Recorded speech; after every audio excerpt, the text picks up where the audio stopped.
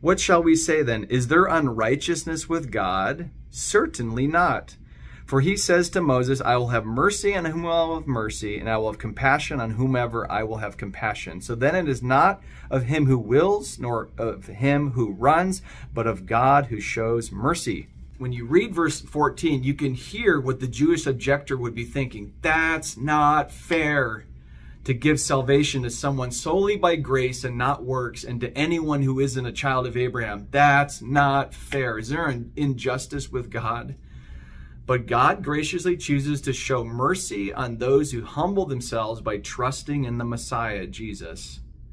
God is just and fair to do so, and it fulfills his promise to be a blessing to all the nations of the earth, Gentiles included.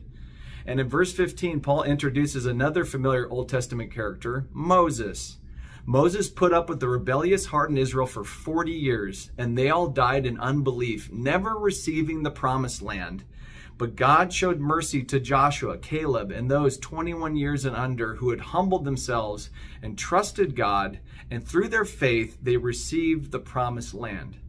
It's very clear God shows mercy to the individuals who humble themselves and trust in Christ. Paul explains in verse 16 that it is referring to God's choice to bring about God's promise, even through hardened Jews, doesn't depend on ethnicity or works of the law, but on God's gracious prerogative.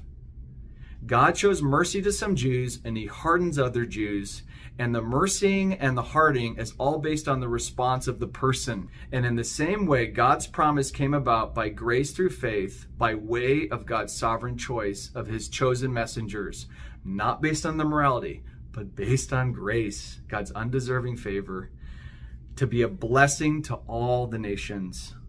Which means the promise is for everyone. God's promise being fulfilled has never depended on the faithfulness of his messengers, which is the man who wills or the man who runs, right? But on the faithfulness of God, the one who has mercy.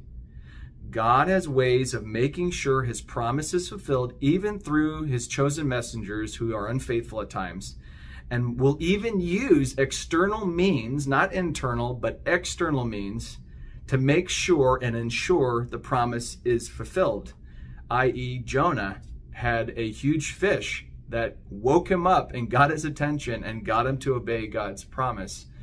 And even Paul, who was Saul, got knocked off his high horse on the road to Damascus, and a blinding light blinded him, and that external means was used as a means to humble him, to stop him dead in his tracks, and for God to bring about Ananias to preach the gospel to Saul, and then he responded in faith to Christ, and he was saved. And God made Paul a chosen messenger to bring about his message to fulfill God's promise through Israel. And Paul obviously is a Jew.